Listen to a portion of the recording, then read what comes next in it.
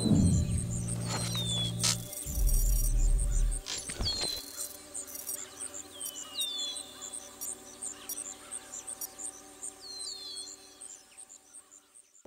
we are in the Serralves Park, surrounded by the work of the Danish, Icelandic artist Olafur Eliasson. We're going to see a body of work here that have been commissioned last year to the artist by the Serralves Museum as part of an ongoing program of commissioning artists to produce works for the Serralves Park.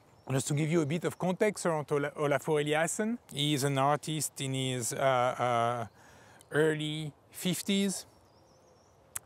He's someone who over the last 25 years has developed a body of work centered on the relationship between art, of course, science, technology, and mathematics. Another part of his work is his interest in the way audience, the visitors, experience the work and at times are integral to the work and participate in the work. When you look at his work, you can trace his work from an historical tradition that I say would start in the early 20th century when artists belonging to the Bauhaus or to the Russian avant-garde from the 1930s were very interested in this connection, passage between different disciplines and specifically between art and science and also architecture. And we'll see that one of the pieces here is also belong both to the field of art and to the field of architecture. The body of work that he has done for Serralves somehow rotate around the idea of water. Water and I would say movement of water and movement on water, some of them inspired by mathematics. So let's start with these works here behind me. Another aspect that I would also want to point out as we're talking about these works is the two first group of work we are going to talk about are about circulation on water, travel. And it's almost a paradox that we are talking about that right now, as the world cannot travel anymore on water or in air or in the air or on the ground. That these works that are all involved or inspired by the notion of exchange, movement and travel are discussed today when everything stands still. So the three works that we have behind me are all inspired by a mathematical equation that, if memory serves, was identified in the 17th/18th century by an Italian mathematician, Guido Grandi, I believe, but that's to be verified. And they are called, this equation was called the Clelia sphere. And I'm not a mathematician, so I'm not sure I truly understand it, but what I know about it is that this equation was designed to calculate how to go from one point to another on a sphere, or to go from one pole to the other pole on a sphere, and this sphere being the Earth. So it's very likely that this equation was designed to figure out how to navigate from point A to point B.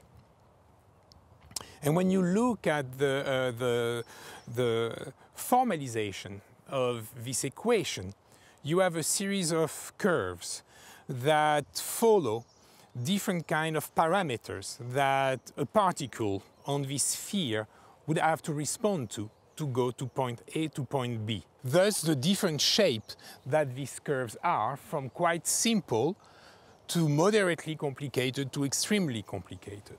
So what the artist Olafur Eliasson has done is that he has taken these formalization of the equation, turned them into a three-dimensional model with a computer, and then realized this three-dimensional sculpture.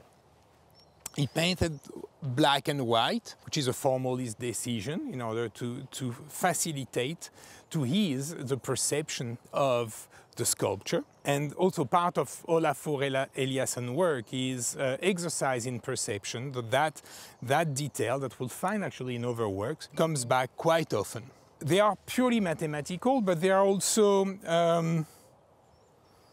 you can approach this work from two different angles.